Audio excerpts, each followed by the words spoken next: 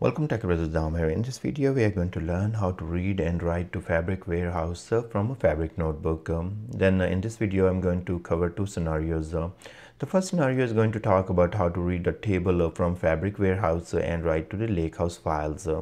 And second scenario, we'll be reading a file from the Lakehouse and writing to the table in the warehouse. So let me show you a little bit where exactly we will be doing and here is my warehouse, and you can see right there I have this is a tech data warehouse, and then I have a schema DBO, then tables, and in this case I have one table called DBO employees.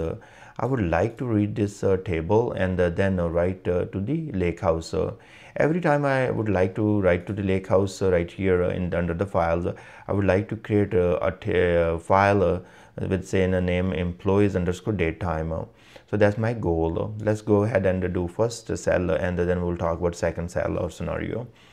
Now here I'm importing the datetime and also com.microsoft.spark.fabric because I need to use the Synapse SQL connector here. So once I'm done importing these two things, then I'm creating a data frame here, and the spark.read Synapse SQL connector is used to read the data from the warehouse. And here is the warehouse name, and here is the schema name, and here is the table name. So you will be providing a fully qualified name for your table all the way, so three-part name. And then just display the data frame so we can make sure we have read the records from employee table and into the data frame and displaying them. And after the displaying, we are creating this file name with the timestamp. So here is the timestamp variable, and then we use the datetime.now. That's going to give us the current date time, and then we are formatting with the year, month, day, and hour, minute, and seconds. Then we are building a output path in this variable file underscore employees underscore datetime dot parquet. So I want to create actually parquet file every time I read the data from employee table. Then I'm writing this data frame to the file. So df.write.mode overwrite and parquet to the output path. That's going to be under the Lakehouse files tab, and then employees underscore timestamp. Then finally we are just printing out hey, data written to the this output. So let's execute this now, and we are gonna see some records here first once we read into the data frame. So it has read the data from the tech data warehouse.dbo.employees table into the data frame, and here is the display of that data frame. So there are two records. Then after that it has written the data to the files and employees, and then this is the timestamp added to it and that parquet file.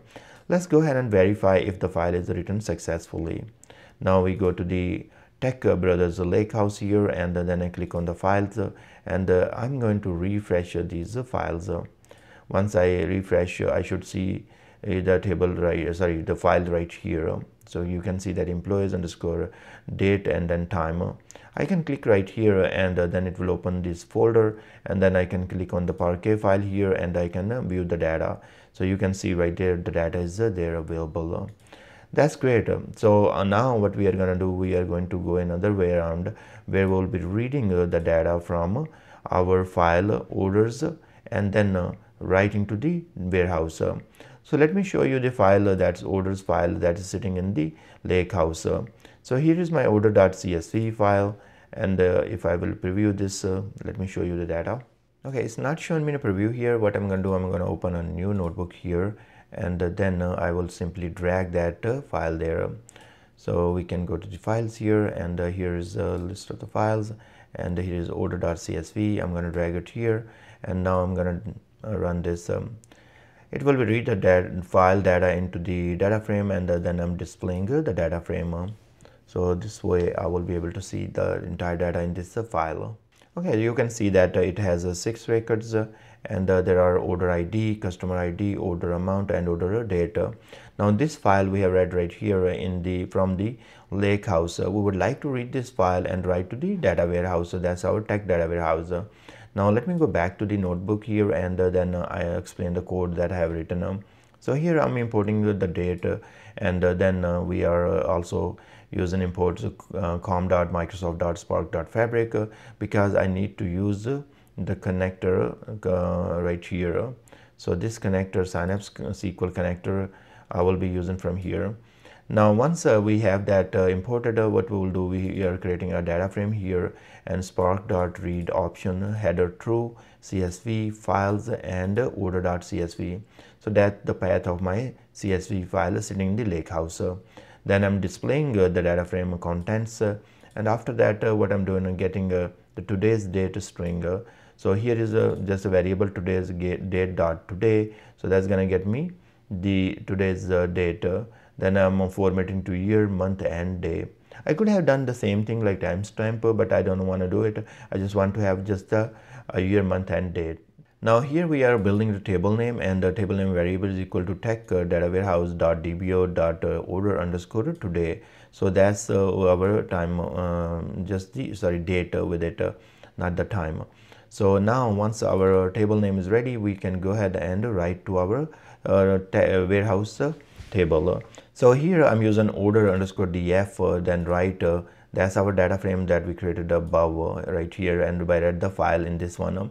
Now we are saying write dot mode overwrite, and then say synapse SQL, that's a connector we use to write, and to write to the table name.